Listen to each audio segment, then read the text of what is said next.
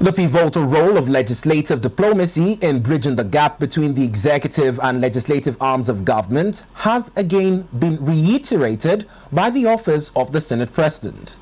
Speaking on ADBN TV flagship program, Morning Express, the Special Advisor on Media and Publicity to the President of the Senate, Eseme Eyibo, praised Senator Godswill Akpabio for his exemplary servant leadership and urged the Senate to transcend ethnic, religious and political divides in the interest of national unity.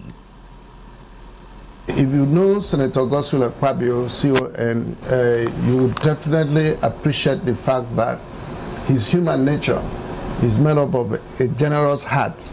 And when a generous heart exhibits an act, such act is going to also be very beneficial to humanity. And you recall that for 59 years, we were absent in Nigeria as a country, we were absent in the International Parliamentary Union for 59 years. And when he emerged as a Senate President and went there, and of course, he was elected into the Executive Committee. And that was when Nigeria, as a matter of fact, now started going into, the throne room of legislative diplomacy. I've not seen any senator who is admitted on oath representing a particular religion or representing a particular religion or representing a tribe or ethnicity or something like that. But within the province of the law, the principle as the Senate President has encapsulated is that principle which is reflected and domesticated in the Constitution by saying, we the people of Nigeria. The SA media also stressed the need for public awareness regarding the legislative functions carried out by the National Assembly.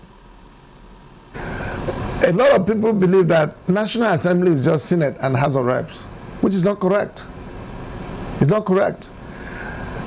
There is National Institute of Legislative Studies graduating every year, postgraduate people, postgraduate students and all of that, adding value, to our skill development.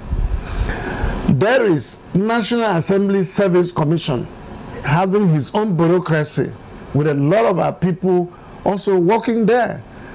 You also have the Budget Office, Now, the same National Assembly has the clerk. There's bureaucracy of the National Assembly headed by the clerk of the National Assembly. So is the Senate and House of Reps is the political leadership of the National Assembly is headed by the chairman, who is the president of the Senate. So when you hear budget, National Assembly budget, they are eating this money, they are eating that money, it's not correct. Because people have not taken the trouble of understanding what constitutes the National Assembly.